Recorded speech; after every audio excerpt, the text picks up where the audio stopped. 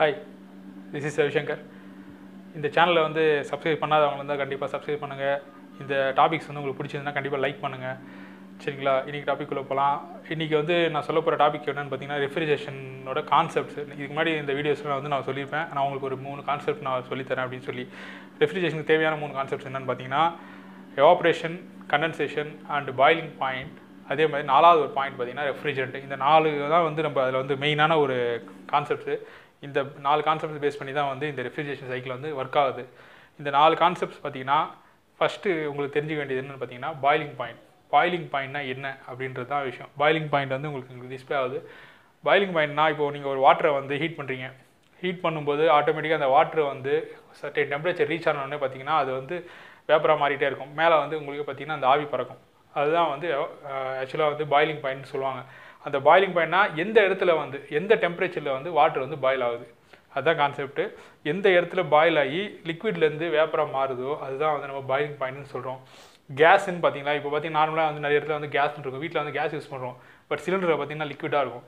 அதோட boiling point பார்த்தீங்கன்னா கம்மியாக இருக்குது. கொஞ்சோண்டு வெளியே வந்தோடனே அட்மாஸ்பியர் டெம்பரேச்சர் வந்தோடனே ஆட்டோமேட்டிக்காக பாயில் ஆக ஆரம்பிச்சிடும். அது லிக்விட் வந்து பாயில் ஆகிட்டு அந்த பாயில் வந்து வேப்பர் ஆகிடும். அந்த பாயிலிங் பாயிண்ட் வந்து வேரி ஆகிட்டே இருக்கும். எப்படின்னா நான் வந்து அது ப்ரெஷரை பேஸ் பண்ணி வேரி பண்ணலாம். இப்போது வாட்டரோட பாயிலிங் பாயிண்ட் 100 டிகிரி செல்சியஸ்னு சொல்லுவாங்க.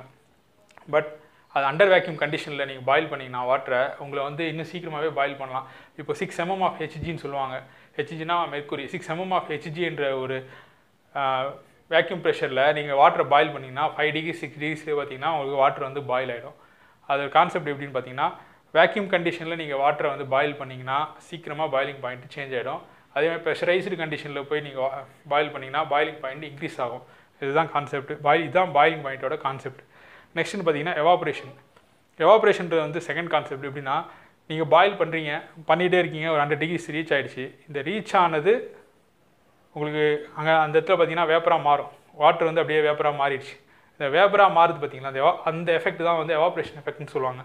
இது வந்து நார்மலாகவே பார்த்தீங்கன்னா கீழே நீங்கள் தண்ணி ஊற்றி வச்சுருப்பீங்க. நிறைய தண்ணி ஊற்றுறது சீக்கிரமாக காயாது. அதே நீங்கள் வந்து அந்த தண்ணியை வந்து நீங்கள் ஒரு மாப் போட்டு ஏதாவது தொடச்சிட்டிங்கன்னு வச்சுக்கோங்க, ஸ்ப்ரிட் பண்ணிட்டீங்க. அப்போ ஆட்டோமேட்டிக்காக என்ன ஆகுதுன்னா வாட்டரோட குவான்டிட்டி வந்து உங்களுக்கு கம்மியாகுது. அந்த ஏரியாவில் கம்மியாக ஹீட்டோட கீழே இருக்க நார்மலாக பூமியில் ஒரு ஹீட் இருக்கும், ஏரில் ஒரு ஹீட் இருக்குது. இந்த வந்து ஏரோட ஹீட்லாம் பார்த்தீங்கன்னா ரொம்ப அதிகமாக இருந்தால் ஆட்டோமேட்டிக்காக எவாப்ரேஷன் நடக்க ஆரம்பிச்சு. அங்கே இருக்க வாட்டருக்கு வந்து காணாமல் போயிடும். பார்த்துக்கிங்களா? கீழே தேய்ச்ச வாட்டர் வந்து எவாப்ரேட் ஆகிடுச்சுன்னு அது வந்து கேஸாக மாறிடுச்சு. அதுதான் அந்த கான்செப்ட். இப்போது நீங்கள் அடுத்ததாக பார்த்தீங்கன்னு வச்சுக்கோங்களேன் கண்டென்சேஷன். இந்த கண்டென்சேஷன் பார்த்தீங்கன்னா சேம்.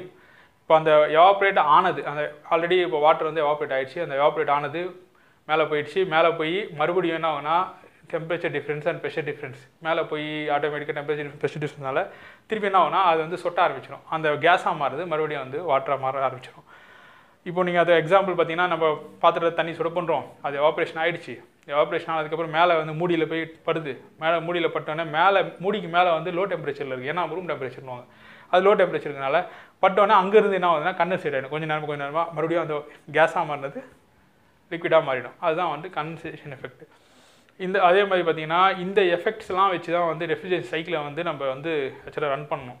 அதுதான் ரன் பண்ண போகிற சைக்கிளுக்கு தேவையான இது வந்து evaporation, boiling point and condensation. இது வந்து எப்படி பண்ணுறோன்னா இப்போ நான் சொன்னதில்ல வாட்டர் யூஸ் பண்ணி பண்ணுறாங்கட்டு. இது வந்து ரெஃப்ரிஜரேஷன் சைக்கிள்னு வரும்போது வாட்டர் யூஸ் பண்ணி பண்ண மாட்டாங்க. இது வந்து ரெஃப்ரிஜரண்ட் சொல்லி இதுக்கு ஒரு கேஸ் யூஸ் பண்ணுவாங்க. அந்த கேஸோட பாயிலிங் பாயிண்ட் பார்த்தீங்கன்னா மைனஸில் இருக்கும். இந்த ரெஃப்ரிஜரண்ட் கேஸ் பார்த்தீங்கன்னா -24, -22, -30 அந்த ரேஞ்சில் இருக்கும். அந்த ரேஞ்சில் தான் அது லிக்விடாக இருக்கும். எப்போ வந்து அட்மாஸ்பியர் டெம்பரேச்சர் ரீச் ஆக போகுதுன்னு வச்சுக்கோங்களேன், அது ஃபுல்லாகவே கேஸ் தான் இருக்கும். ஏன்னா -24லேருந்து நீங்கள் மேலே கொண்டு வரீங்க, -22, -15 அப்படின்னு கொண்டு வரீங்கன்னு வச்சுக்கோங்களேன், அங்கேருந்தே கேஸ் பாயில் ஆகி கேஸ் மாற ட்ரை பண்ணிகிட்டு இருக்கும். அதனால தான் வந்து சீக்கிரமாக நமக்கு எது வந்து பாயிலிங் பாயிண்ட் சேஞ்சிங் பண்ணிக்குதோ அந்த மாதிரி ஒரு சப்ஸ்டன்ஸ் ஆகிறது தான் வந்து நம்ம வந்து ரெஃப்ரிஜரேஷனில் யூஸ் பண்ணோம். அதுதான் வந்து ரெஃப்ரிஜரண்ட். இப்போ 4 கான்செப்ட் சொன்னோம் பார்த்தீங்களா, refrigerant, boiling point, evaporation and condensation. இந்த 4 சீக்வன்ஸ் நடந்தால் மட்டும்தான் இந்த ரெஃப்ரிஜரேஷன் சைக்கிளை வந்து நம்ம ஒர்க் பண்ண வைக்க முடியும். இது நடந்ததுனால தான் இப்போ இது நடக்கணும்னா நம்ம ஹீட்டை வச்சு தான் நம்ம பண்ண போகிறோம். இந்த ஹீட்டை வந்து எவாப்ரேஷன் யூஸ் பண்ணி இந்த கேஸை வந்து நம்ம என்ன பண்ண பாயில் பண்ண வைக்க போகிறோம். பாயில் பண்ண கேஸை வந்து மறுபடியும் இன்னொரு இடத்துல வந்து கண்டென்சேட் பண்ண வைக்கிறோம். இந்த கண்டென்சேட் பண்ண கேஸை வந்து மறுபடியும் ரிவர்ஸ் இடத்துல வந்து மறுபடியும் ஹீட் எடுக்கிறதுக்கு பாயிலிங், எவாப்ரேஷன், கண்டென்சேஷன், எவாப்ரேஷன் இதுதான் பண்ண போகிறோம். அது இந்த பாயிலிங் எஃபெக்ட்னால புரியுதுங்களா? இதுதான் வந்து ரெஃப்ரிஜரேஷனோட பேசிக் கான்செப்ட்.